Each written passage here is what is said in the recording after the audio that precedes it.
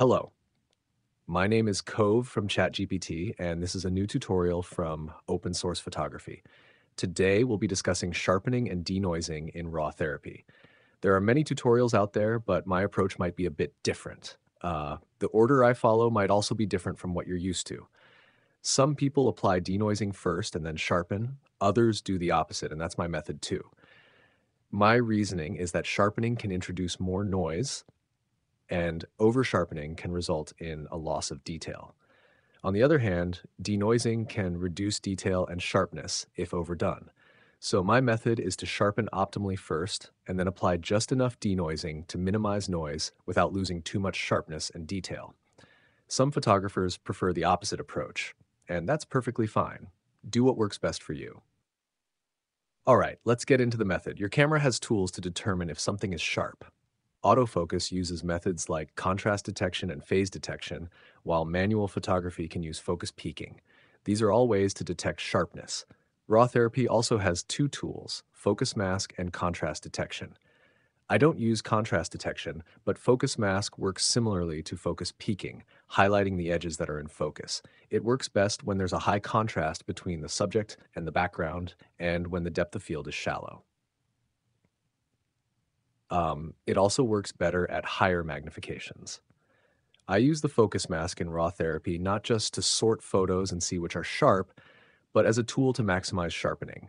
This method works best on photos with a shallow depth of field and high contrast. When this is the case, the subject will be highlighted in green when you turn on the focus mask. If there's low contrast and depth of field, the whole photo turns green, which isn't helpful.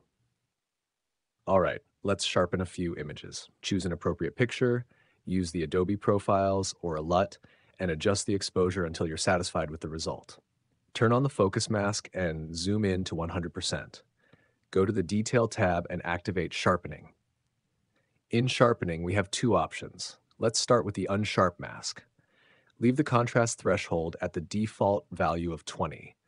This can be useful if there are too many green particles around the subject. You can counter this by increasing the contrast threshold. The same goes for the blur radius. Leave it at the default value of 0.20. Also, keep the radius and edge tolerance at their default settings. Activate Sharpen Only Edges. Above that, set the amount between 200 and 350, depending on how strong you want the sharpening to be. This works in combination with the radius, which I set between 0.5 and 1.5. Going higher impacts detail as noise and artifacts significantly. You can preview the results by toggling the focus mask on and off. To get the best result, I usually start with an amount of 250. By adjusting the radius between 0.5 and 1.5, I find the point where the most edges light up. Then I fine-tune the amount to find the perfect balance between these two settings. Happy sharpening! Cove from ChatGPT for open source photography.